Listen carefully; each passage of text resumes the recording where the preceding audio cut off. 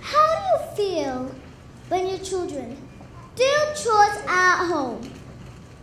I bet you feel proud. My mom was born and raised in the Philippines. She had chores growing up. She then passed that down to my 4th grade sister, my 3-year-old brother, and myself. My name is Zahara, and I started doing chores at 4 years old. I think all children 4 years old and up should have to do chores at home. At 4 years old, I helped my sister clean our room. Now I'm 6 years old, and my sister still needs help cleaning our room. But now I have more responsibility. I help set up for mealtime. I write before after dinner is over. I help on the grill charge your phone, and I organize the toys in the playroom. Having chores taught me what being responsible really means. It taught me how I can be a positive ripple effect by helping others and how to take care of my stuff. Parents, do you know how having chores creates positive ripple effect?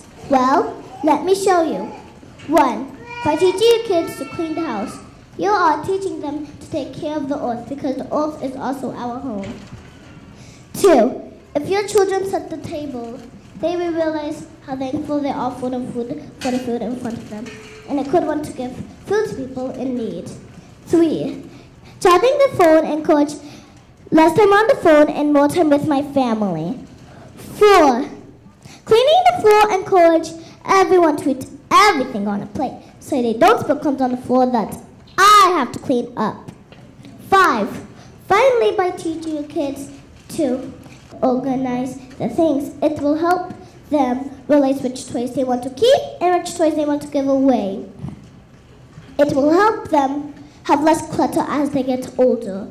Parents, less clutter means you will have a cleaner house and the environment will also thank you. Writing this talk allowed me to have a moment of solitude and reflection about what I'm thankful for. I'm thankful for the food my mom and dad makes, my toys, my adventures, my school, my shoes, all of my clothes. And of course, I'm very thankful for my chores.